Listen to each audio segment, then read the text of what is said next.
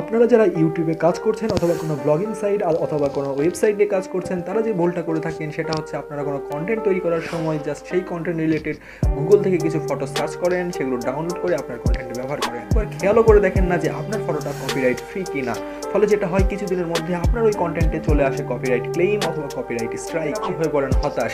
কিন্তু একটু খেয়াল করলে কিন্তু আপনি ওই গুগল থেকেই কপিরাইট ফ্রি ফটোগুলোকে বেছে বেছে নিতে পারেন। ফলে আপনার কন্টেন্টটা থাকবে সেফ এবং আপনি করতে পারবেন ভালো কিছু। আজকের ভিডিওতে আমি আপনাদেরকে দেখাবো কিভাবে আপনারা গুগল থেকে কপিরাইট ফ্রি ফটোগুলোকে বেছে নিতে পারবেন। তো পুরো ভিডিও জুড়ে আছি আপনাদের সাথে আমি alrifaaat নিকেতনের একটা নতুন এপিসোড নিয়ে। তো ভিডিও শুরুতে একটা ছোট্ট রিকোয়েস্ট, সেটা হচ্ছে আপনি যদি আমাদের চ্যানেলের নতুন দর্শক হয়ে থাকেন বা এখন আমাদের চ্যানেলটিকে সাবস্ক্রাইব করে না থাকেন, তাহলে please hit the subscribe button.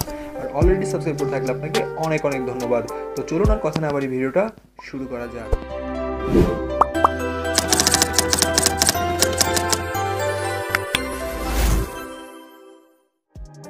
তো গুগল থেকে কোনো কিছু সার্চ করার জন্য আমরা প্রথমে আপনার ফোনের যে কোনো একটি ব্রাউজার ওপেন করবেন। তো এক্ষেত্রে আমরা ক্রোম ব্রাউজারটিকে ওপেন করলাম। তো এবার আমরা কোনো কিছু সার্চ করব।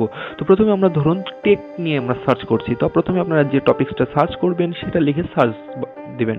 তো এবারে এখান থেকে আপনারা সিম্পলি ইমেজেস অপশনটিতে ক্লিক করবেন। তো এখানে দেখুন অনেক ধরনের ইমেজেস চলে এসেছে।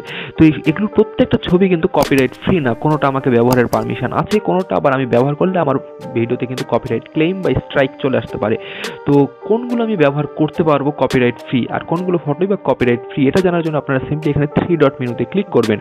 এরপর এখান থেকে ডেস্কটপ সাইট এই মোডটা ওপেন করে নেবেন। তো আপনাদের দেখার সুবিধাটা আমি ফোনটাকে একটু রোটেট করে নিলাম। টপ সাইট মোড ওপেন হওয়ার পরে আপনারা এখান থেকে সিম্পলি দেখতে পাবেন সেটিংস নামে একটি অপশন রয়েছে। তো আপনারা এই সেটিংস অপশনটিতে ক্লিক করবেন। এরপর এখানে দেখতে পাবেন অ্যাডভান্সড সার্চ নামে একটি অপশন। তো আপনারা এই অ্যাডভান্স সার্চ নামে এই অপশনটিতে সিলেক্ট করবেন।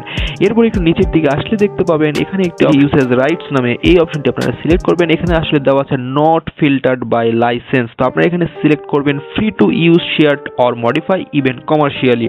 তো এই অপশনটি সিলেক্ট করলে যেই ফটোগুলো কপিরাইট ফ্রি অর্থাৎ যেগুলো আমি কমার্শিয়ালি প্রয়োজনে ইউজ করতে পারবো সেগুলোই আমাকে শুধু শো করবে। তো এবার আপনারা এই অ্যাডভান্স সার্চ অপশনটিতে ক্লিক করবেন। এরপরে দেখবেন এখানে কিন্তু নতুন একটি সার্চ রেজাল্ট চলে এসেছে এবং এই প্রত্যেকটি ফটোই কিন্তু কপিরাইট ফ্রি। এবার আপনি এখান থেকে যে কোনো ফটোকে ডাউনলোড করে নিতে পারেন।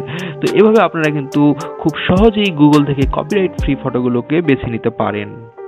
তো এই ছিল আমাদের আজকের ভিডিও। যদি ভিডিওটা আপনাদেরকে ভালো লেগে থাকে তাহলে অবশ্যই ভিডিওটিতে একটি লাইক দেবেন, কমেন্ট করে আপনাদের মতামত জানাবেন এবং আমাদের চ্যানেলটিকে সাবস্ক্রাইব করে রাখবেন আমাদের নোটিফিকেশন সবার আগে পাওয়ার জন্য।